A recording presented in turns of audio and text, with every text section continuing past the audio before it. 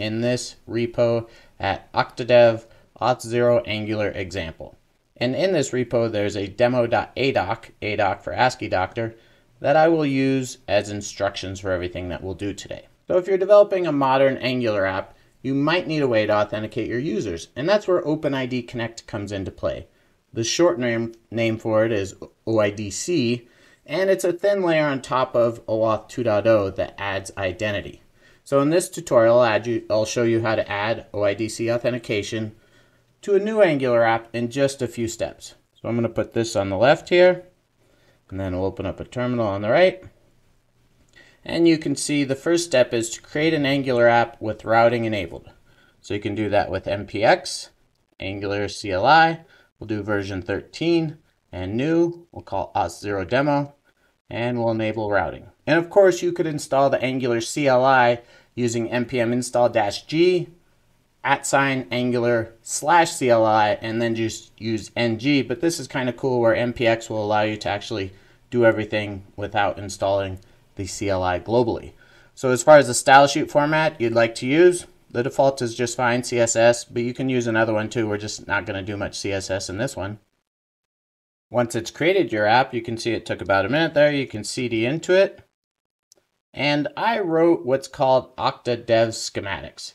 And these schematics basically allow you to install Okta for authentication in any of the various front-end frameworks, React, Angular, Vue, and I also added support for Auth0 if you're using Angular. So that's what I'm going to use for this demo, but first you'll need to actually create an application on Auth0. So you can use the Auth0 CLI for that. If you go to auth0/auth0 CLI as far as on GitHub, it'll show you how to install it and, if you want to learn more about it. So I already have it installed and I can run auth0 login to log into my auth0 tenant. So it says to press enter to open a browser to log in. It'll do some confirmation and then it'll prompt me for how do I want to log in. So however you created your Auth0 account, use that same way to log into it. So if you use social login, use that. If you used email password, use that. So I'm going to continue with, let's do GitHub here. Oh, and then it wants my GitHub username and password. So I got those in 1Password here. And then it prompts me for my 6-digit code, which I also have in 1Password. So it's redirecting me back, and it prompts me for which org I want to use. So I have a JHipster one. I'll go ahead and just use that. It says, congratulations, we're all set. Yes, that's the tenant I want to use, and I can close this window now.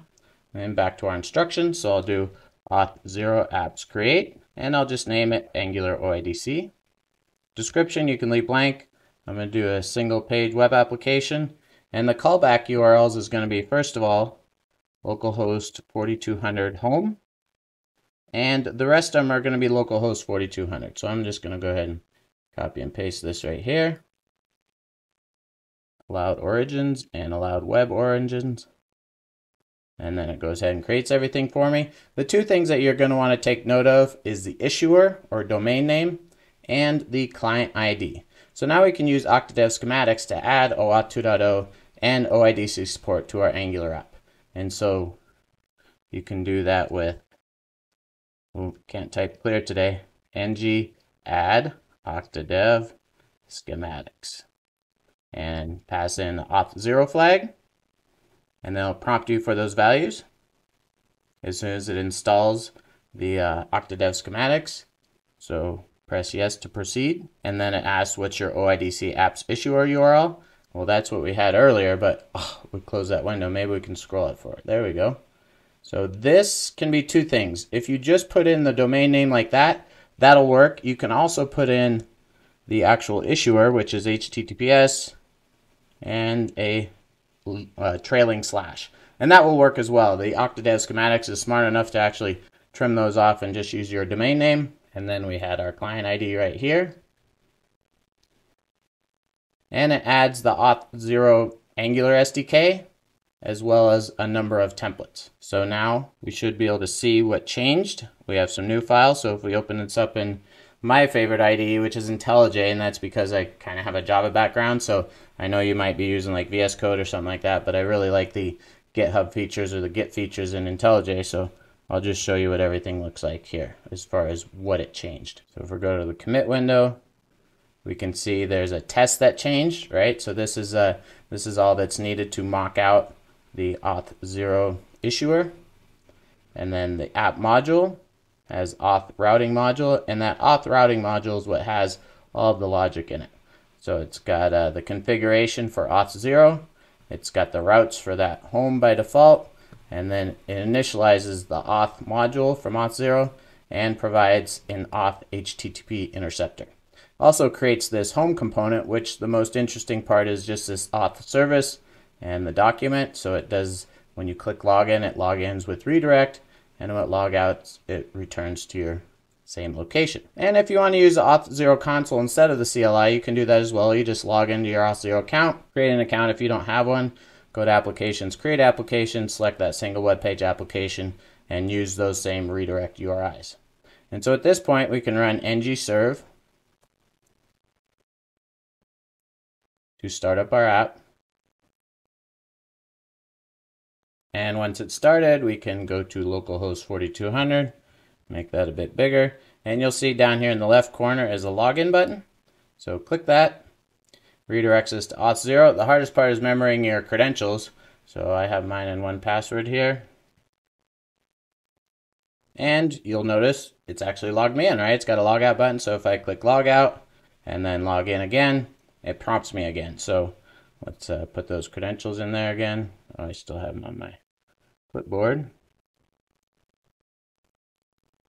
And then the next thing I wanted to show you is how to actually display the authenticated user's name. So you can use the user observable from the auth service from Auth0's SDK and basically modify your home component to display a welcome message to the user. So let's go in here and back here and into this home component.html.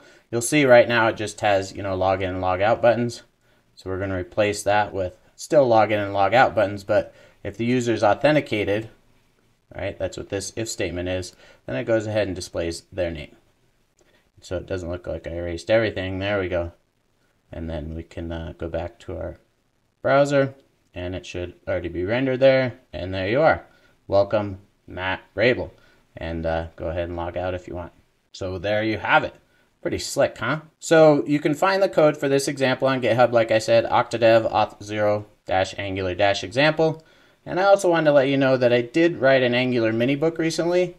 And this book is for someone that's new to Angular or that's new to web development in general. And you'll basically learn how to develop a bare bones application, test it, and deploy it. And you'll move on to adding Bootstrap, Angular Material, continuous integration, and authentication, and it shows you how to do it both with Auth0 and Okta. And then it builds up a Spring Boot backend and shows you how to communicate with that and the best practices for security there. So it's a free book from InfoQ, so you can download the PDF or the EPUB, and it'll eventually be available as a print version as well. And the initial edition just released about a month ago uses Angular 12 and Spring Boot 2.5. I do plan on updating it probably in the next month or two. If you like this tutorial, I encourage you to follow me on Twitter. I'm at mrabel, and you can follow Auth0 as well at Auth0. And of course, you can follow my OktaDev team and subscribe to our YouTube channel at OktaDev on YouTube. Thanks for watching and have a terrific day.